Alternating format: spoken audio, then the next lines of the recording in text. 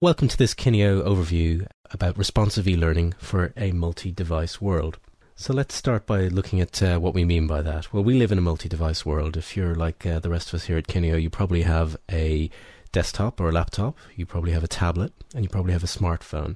So you're accessing content on all three of these devices all the time. And that means a different experience. But how's the web dealing with that? Well, it's dealing with it in a couple of different ways. First way is through responsive designs. And what do we mean by responsive designs? Well, here's an example of one from Google, the Cultural Institute. So what's happening on this side, as you can see, is I've moved from a full-screen desktop version and scrolled into the size of an iPhone or smartphone version. And the way that the menu works has changed. It's gone from a full width to a scrolling menu. It's the same site. It's not a different version of the site, but it's adapting and responding to the size of the screen that I'm trying to access it on. So as you can see as I scroll up and down through it here.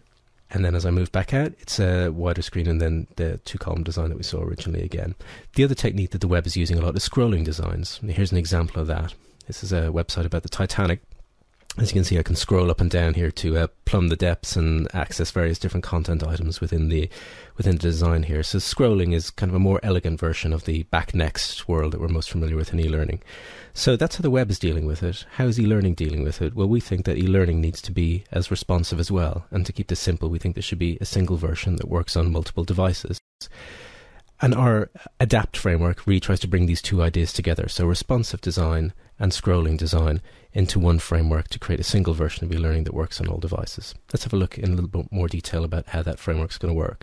So this is the framework. This is it on full screen. Now I'm scrolling into tablet size, and as you can see, the menu has changed from 3-column to 2-column. And now I'm in at the smartphone size menu, and the menu has changed layout again.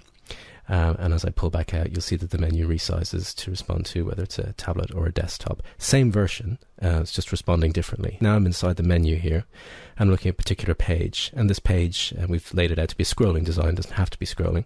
As you scroll down, you can see various elements within the page. So there's a piece of video here and a multiple choice question on the right, so familiar elements from e-learning.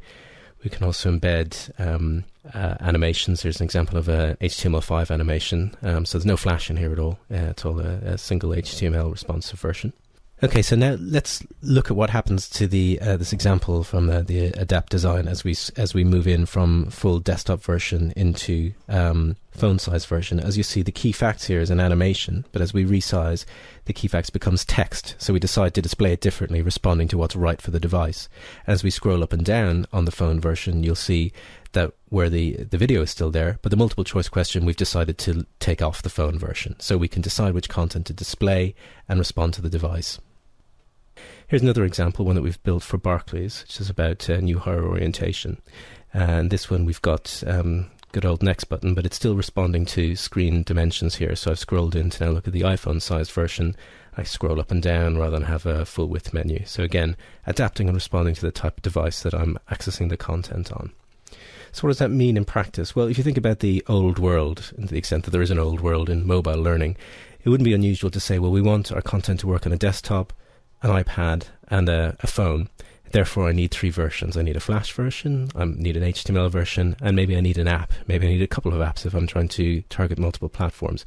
So multiple versions, which leads to multiple maintenance, multiple headaches, and an increased cost. We think that the new world, the new way of moving forward with e-learning design is responsive design and a single version. So keep it simple, one version that works absolutely everywhere.